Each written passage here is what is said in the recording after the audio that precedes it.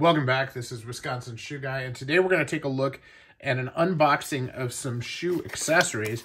Now, Andy at Pure Polish and I have been in touch a lot, and he asked if I was running low on any product and wanted to try some things. So he sent me a few things here, and we're going to take a look at them.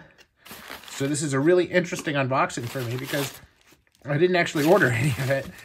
This is all stuff that he's giving to me to try out because he knows that I like his products and want to learn and get better with it. So the first thing here is this brown paste wax.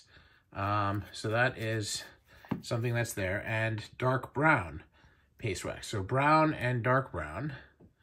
Now, this is important because one of the things I asked him to be able to do is I want to be able to layer color.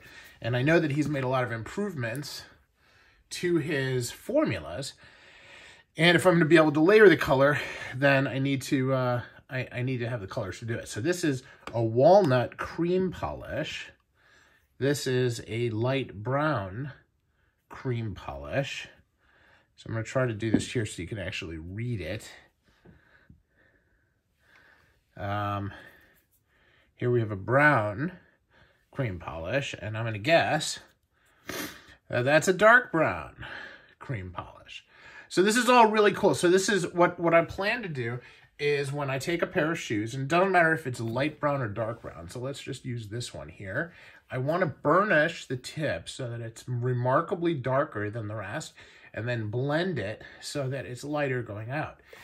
This is a style of burnishing that's really been made popular by Edward Green, but is, you know, really visible across the spectrum of a lot of different brands. And I'm excited to give it a try using these Pure Polish products. So very excited about it. Can't wait to share with you how it goes. And thank you, Mr. Vaughn over at Pure Polish, for supplying me these things so I can give it a try. Appreciate it.